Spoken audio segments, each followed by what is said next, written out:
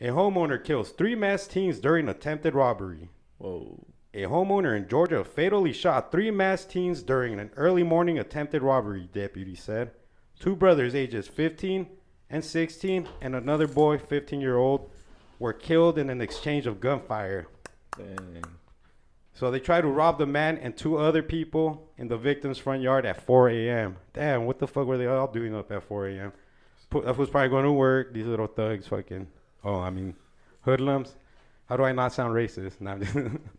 Nah, these 4 kids, no, 3 kids, right? Came in. They tried to rob this vato and they got in a shootout, so the deputy, the older dude probably had better fucking... Yeah. That's usually how it goes. Yeah.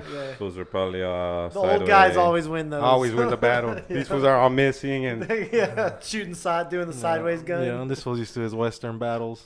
He's like, it happened in Conyers, Straight a out the town holster. a town of 15,000, about 25 miles outside of Atlanta. One of the team suspects had fired at the homeowner first, so he probably tried to rob him, and he actually shot.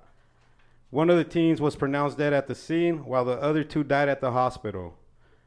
They was loving. They was brothers, their aunt LaShawn Thornton told WXIA.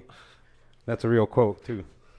I ain't even making that up. Wait, do that last part again? What's the saying?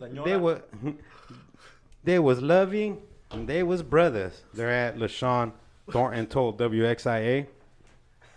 That's a trip. So be careful. Don't be robbing motherfuckers. Don't pull out the gun on the wrong motherfucker. Especially here in Phoenix, Texas, and other like fucking open states. That saying is right, man. You live by the gun. You die by the gun. Die by the gun. And they obviously got in a shootout. Shot first. Homeowner wasn't injured. Better make sure you get him and shit. Yeah, because if you just carry a gun like this, the homeowner probably goes like every Sunday to the shooting range. Keeps it clean. Goes to fucking Bass Pro Shop, gets his bullets, for the week.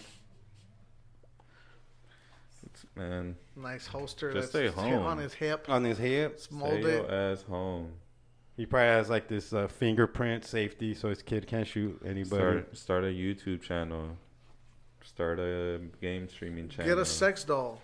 Do something else, and VR. But stay the fuck out the streets. Oh, what were we watching? That shit is played out by now. We were watching some, right? Oh, Cat Williams, right? When he's talking about all this shit. The sex robots. So he mentions a lot of shit that we mentioned on From the Great Beyond. So he's on that conspiracy tip himself. We should have him on.